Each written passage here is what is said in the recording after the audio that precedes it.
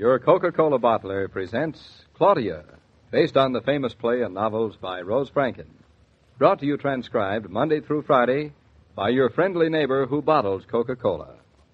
Relax, and while you're listening, refresh yourself. Have a Coke. And now, Claudia.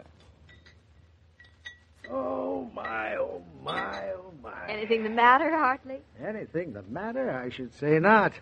Everything is superb, wonderful, ecstatic. My, oh, my, oh, my. Now, aren't you glad you have country relatives? I always was. David, why is it I sleep better in the country? I eat better in the country. That's because you don't live in the country. David. Hartley, how about another cup of coffee? I don't mind if I do. No, it's true, Claudia. Hartley comes up to the country, spends a day with his farmer brother, and he has absolutely no worries. What worries have you? Must I count them so early in the morning? Yes, David, go on. Be explicit. Well, Hartley, I worry that the pipes aren't going to burst. Summer. They don't burst in summer. And if pipes could, mine would. Then I worry that the cow isn't fed properly. We haven't got a cow, Dope. That's really why I worry.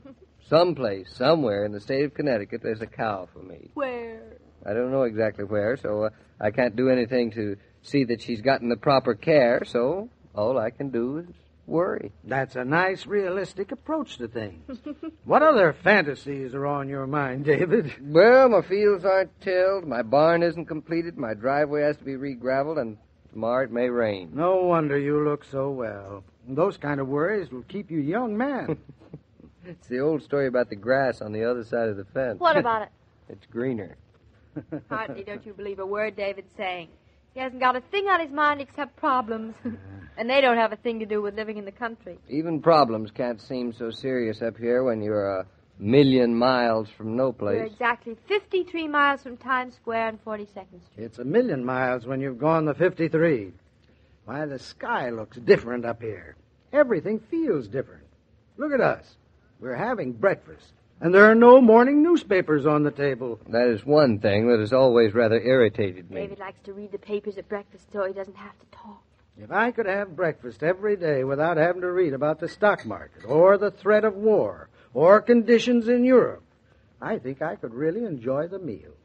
If I could come home every night to Eastbrook from Wall Street, the price of steel or the fluctuation on the cotton market, they wouldn't worry me at all. He's making me feel as if I were a lighthouse keeper, living on a small bundle of rock, completely remote from the outside world. That's the luxury of it, David. You're not exiled. When necessity calls, you hop in your car, and there you are, boiling in the cauldron with the rest of us. But afternoon comes, and you're away, freed, independent, living your life alone back here, the outside world beyond your fences. And it's up to you whether you choose to cross them or not. I do not choose. But there is a choice, and that's the beauty of it. And today I'm exerting my right to choose. I shall not go into New York. You won't? Oh, how wonderful. After all, it isn't every day my one and only brother gets back from Europe and comes up to see us. Oh, I don't want you to put yourself out for me. I will not, don't worry. I'm putting myself out for myself. I'm going to hide myself away in the spare room and work on some plans. For the freight terminal? How is it coming along? So far, so good. Although it's been quite a headache. Well, we won't disturb you, David. Whenever you're ready to cloister yourself, just say the word. All right, I say the word now. Now. Will you excuse me? Of course. Delighted.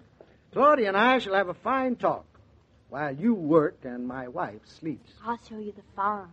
That's what I hope you'd suggest. Don't let her run around too much. Don't you worry about it. Where do you want to begin, Hartley? Right out the front door. I've been itching to get my nose into some of this morning country air. There you are. The door opens, the curtain rises, our farm stretching as far as your eye can see. When I was traveling through Europe just days ago, walking through the ruins of capital cities, watching the hunger lines, hearing the cries and complaints of a destroyed civilization, I tried to imagine what and where the perfect world would be. I think perhaps you found it. I think perhaps we have too, Hartley. It's here for all those who want it. Hello there, Mrs. Norton. You're up with the roosters this morning. Hello, I'm up with my brother-in-law, Mr. Tucker. You're having some visiting relatives, eh? Yep. Bet now you're sorry this farm ain't another 100 miles from New York. Oh, that's a nice thing to say. Right in front of the visiting relative, too. I'm just starting to show Mr. Norton around the farm. Why don't you join us, Mr. Tucker? You know a lot more about it than I do. Well, I don't want to be intruding. Wasn't here on your land a snooping, mind you. Come June mornings with the mist line on the roads, I kind of like to climb up on the crest of that hill behind your house. Gives me a feeling in my bones to see the world gathering up on the doorstep. Keeps feller young. Stand up on a hill. Top of a hill is the center of things, you know. Yep. The center of things, eh? I thought I'd be running away from the world up here. The world, Mr. Norton, is really run from places like Eastbrook. See that ribbon of road stretching out down there beyond the farmhouse? Yes, I see it. That there's River Road. That's the road we live on. To my way of thinking, and to them what knows is right, the world is really run from River Road. You don't say. I do say I do. There are two ways of life, Mr. Norton, the city way and the country way. Broadway versus Main Street. Wall Street versus River Road. Broadway and Wall Street don't run the world. They ain't even in the middle of it.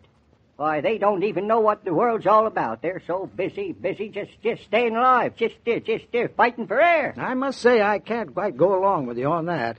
Why, I haven't even seen the morning newspaper up here. We don't have to read the morning newspaper, Mr. Norton. We know what's in it. We're the ones that's in it. So what's the use of reading them? Look here, Mr. Norton. Do you know your congressman? My congressman? Why, of course I know him. He's, what's his name? I voted for him 3 times. I see. What's his name? How would you like it if I told you I know my congressman personally? I was brung up with him. Yep, I know him well. I know what kind of a man he is, know the girl he married. When he's sitting down there in Washington in the House of Congress, I can depend on him to talk a certain way. 'Cause I know the kind of meat he's made of. When I hear Mr. Tucker talk heartily, it makes me wish I'd been born in Eastbrook instead of having just migrated up here. You're fitting in, Mrs. Norton.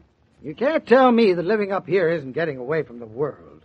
Why, even in the middle of a war, your doorstep could be peaceful. Talk about wars, eh? We're the folks who know what war's about. Every boy that put on cocky up here in Eastbrook, I knew him. Yep, knew him ever since he was a little tot. Knew his father, knew his mother. I seen them go down to the office there and sign up for the draft.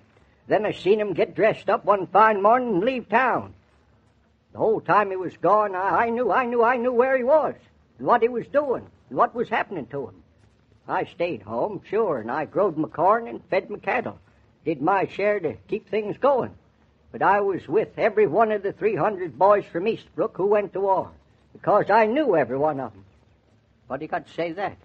Yes, there is a difference. Lots of names in New York. Lots more boys signed up and went off. You didn't miss sitting next to them in the Grange meeting. You didn't talk to his father every day and see his hand shaking, holding on to a letter he just received. And you didn't know every boy who didn't come back. You didn't go there and sit in on church service or wait up through the night with a wife who's having a child and who had no husband and who never would have him. You can have your cities.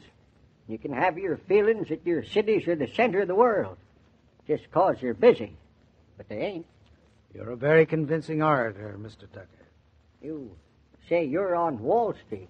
Mm-hmm. Well, who raises the corn that makes the market go up?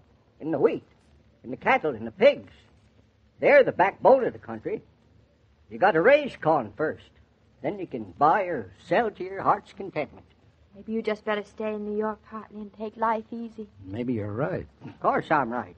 I heard you. Them ears of mine have been hearing for 78 years. Got pretty good at it, too. Don't miss a thing.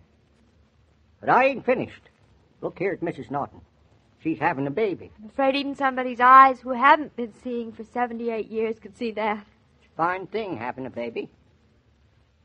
Up here, we're all waiting to see him. Been watching and worrying along with Mr. Norton for the past months. Glad to see everything coming along fine. What's a baby in the city? Nothing but a birth certificate. 7 million other people bustling around and nobody cares. One birth certificate, more or less. But up here, her baby is important. And I've been thinking it was just an event between David and me. Well, not up here it ain't. Here we know the baby's dad, so we expect a lot of his boy, 'cause his dad's a good man. We're all waiting to watch this baby grow up and get on a few years and then go down to the schoolhouse his dad's going to build. Even if he goes away and stays away for 20 years maybe and then comes back, we'll know him. We won't have forgotten him. And that baby of yours better grow up to be a fine boy, or I'll shellac the hide off him. Well, Claudia, now you know what you have to live up to. Sort of wonderful to know just what it is, isn't it, Harder? Yes, it is. I guess I woke up in a kind of dream this morning. I didn't realize that the sun shining in my room was lighting up the pulse of the world.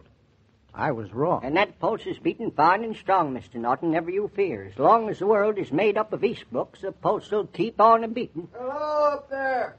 You mountain climbers, wait for me. Well, guess I'll be toddling along. Sure was nice to have listened to you talk, Mr. Norton. Yes, it was. I'll see you again when you decide to get away from the outsides of things and come up here. It's funny, the ideas city folks get, but you can't blame them. They're so befuddled and bamboozled all the time. Darling, what are you doing way up here? I told you not to climb around. We're looking at the world on our doorstep, David. You see River Road down there, winding peacefully as if it were surrounded by nothing but a great calm? Don't fool yourself. Your River Road is the crossroads of the world. Come nearer, David. Something I want to tell you. What is it, darling? David, do you have any idea how nice it is that our baby's going to grow up right here in Eastbrook, on the crossroads of the world? Dum dum dum dum dum, la la la la la la la la la la la la. Radio listening is a sociable pastime, and it can be made even more sociable if you get out several bottles of ice-cold Coca-Cola. That holds good whether you have guests or the family's alone of an evening. In fact, you'll find Coke is pleasant even when you pause during housework or your favorite daytime program. Take a tip from me and listen refreshed. Well, Mr. King, it looks as if Jared Tucker sold me a bill of goods. Really convinced you, did he? Absolutely. I've started feeling as if I'd never really lived before. To tell you the truth, maybe I haven't. There are different ways to live. I suppose so. Well, it's a glorious morning up here. I think I'll walk across some fields and pick Julia a bouquet of wildflowers. Why, she'd love it. Any wife would. By the way, do you know why Claudia and David haven't raised a flower garden yet? Well, I suppose they've had so much else to do first. I suppose so. But for me, home isn't home without flowers. Living in the country... Yes, and Claudia agrees with you. And I've a feeling she's going to try and talk David into a few roses and petunias. But that's for Monday. Let me know if she succeeds, will you? I will, Mr. Norton, on Monday. Thank you. Bye. See you then. As I was about to say, every day, Monday through Friday, Claudia comes to you transcribed with the best wishes of your friendly neighbor who bottles Coca-Cola. So listen again Monday at the same time. And now this is Joe King saying au revoir. And remember, whoever you are, whatever you do, wherever you may be, when you think of refreshment, think of Coca-Cola. For Coca-Cola makes any pause the pause that refreshes. And ice-cold Coca-Cola is everywhere. These programs star Catherine Bard as Claudia and Paul Crabtree as David. And the entire production is supervised and directed by William Brown Maloney. And now here's a word from your friendly neighbor who bottles Coca-Cola.